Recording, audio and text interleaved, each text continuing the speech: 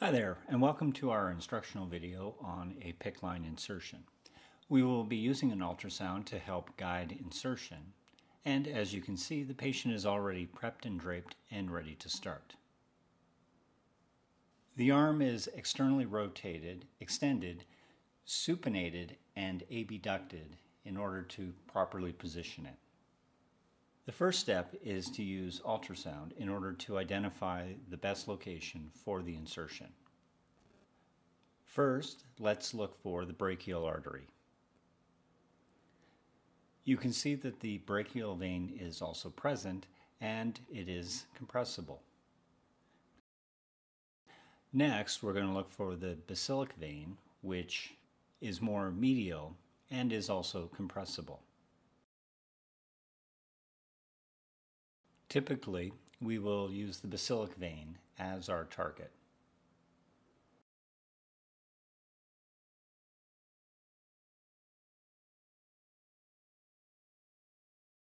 The next step is to insert local in order to freeze the skin.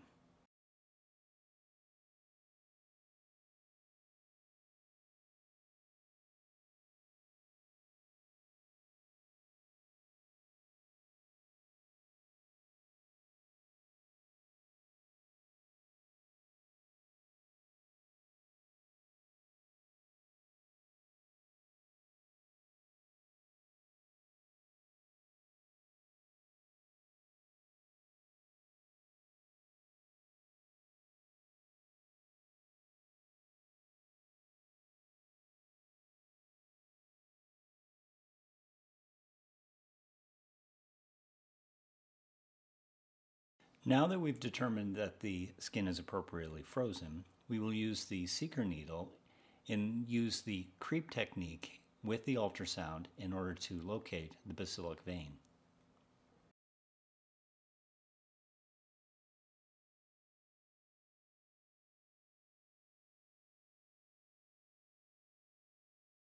Once the seeker enters the vein, you should get some flashback.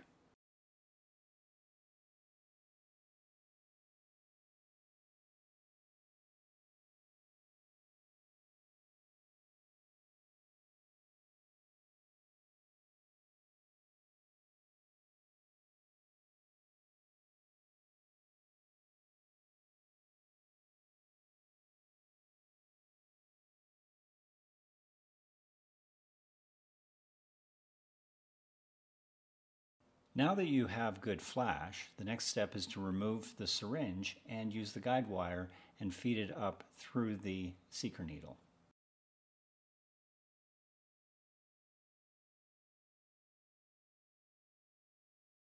It is usually a good idea at this point to also release the tourniquet in order to allow the guide wire to easily flow up the vein. We've previously measured the distance, and about 30 centimeters should be about right.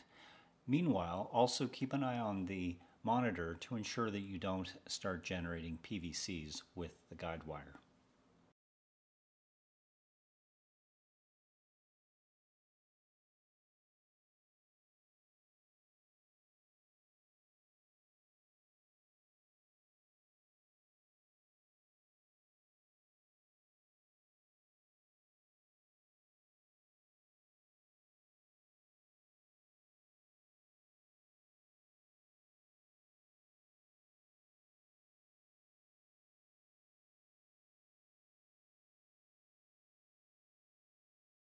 Now you can remove the seeker needle and use the blade in order to make a puncture at the skin site.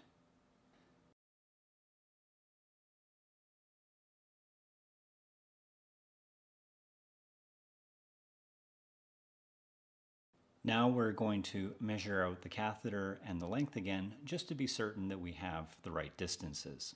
The distance is up to the mid-clavicular line.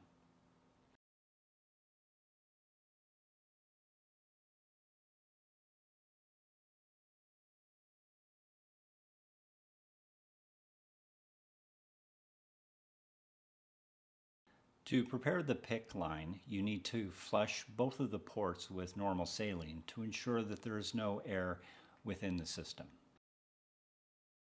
Now is also a good time to cut the PICC line to the correct length to ensure that it is not inserted too far.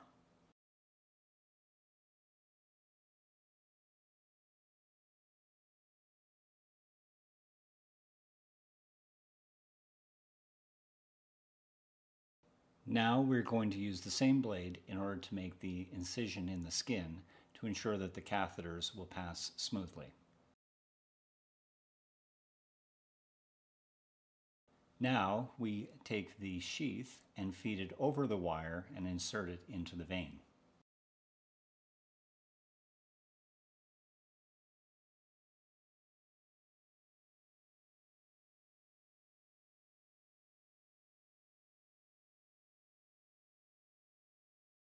The sheath should advance with little resistance. With the sheath in place, you can now remove the dilator, but leave the wire in place. Next, we feed the catheter over the wire and advance it into the vein.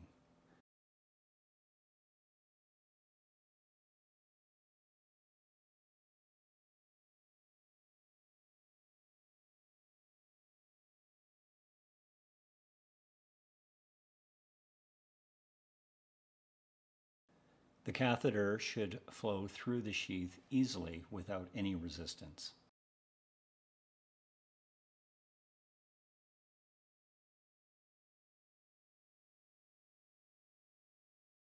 You can now remove the guide wire.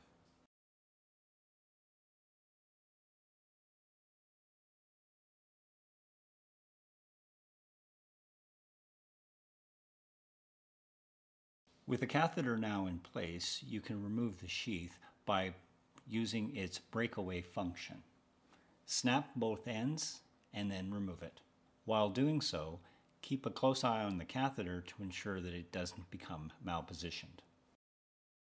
While you're advancing the catheter, you can also ask the patient to look towards you in order to compress the internal jugular vein and prevent the catheter from migrating up into the head.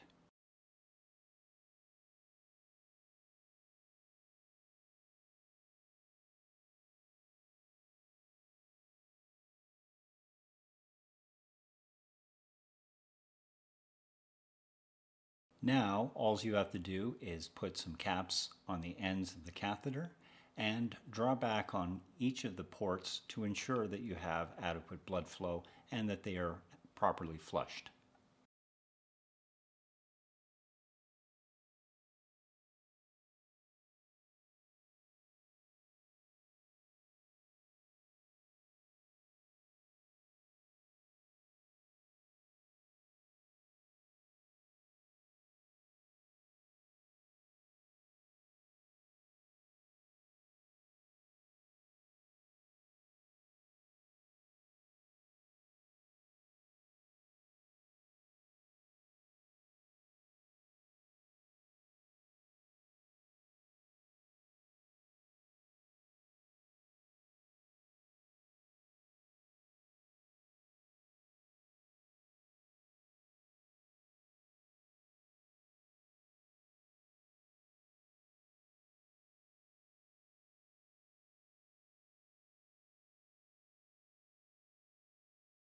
Now the final step is to secure the catheter in place using either sutures or a securement device depending on your institutional practices.